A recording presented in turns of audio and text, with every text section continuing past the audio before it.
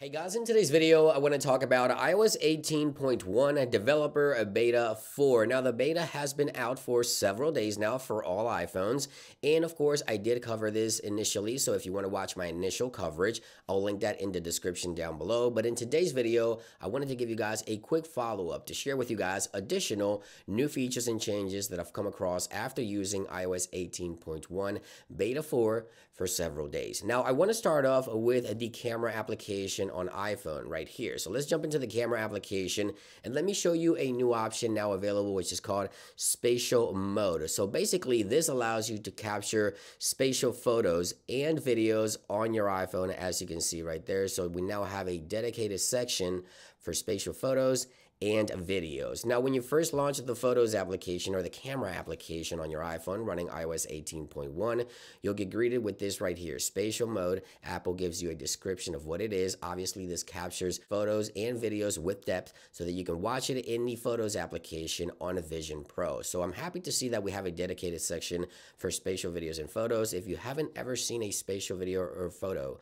I recommend you do go into an Apple store if you don't have Vision Pro and try it out. It is really cool. Now, something else minor within iOS 18.1 that I've noticed under the calculator is that the menu here, the history, no longer comes out of the left here. It actually pops up from the bottom of the screen. So when you tap into the history, it now pops up from the bottom of the screen inside of the calculator app. Now, something minor, but I did wanted to point that out because I think it's much better than popping out from the side of the screen, taken away from the calculator itself. Now, something big that's coming to iOS 18.1 is the fact that every iPhone will now be capable of recording and transcript phone calls. And again, I've tested this on every single iPhone, from the iPhone XR to the iPhone 11, 12, 13, 14. All iPhones can do call recording and transcripts on iOS 18.1. So that's a welcome change. Obviously, you want to go into the settings here, go into your apps, find the phone extension here. If you've updated to iOS 18.1, right there it is. And under the phone extension, you have the call recording, right there it is.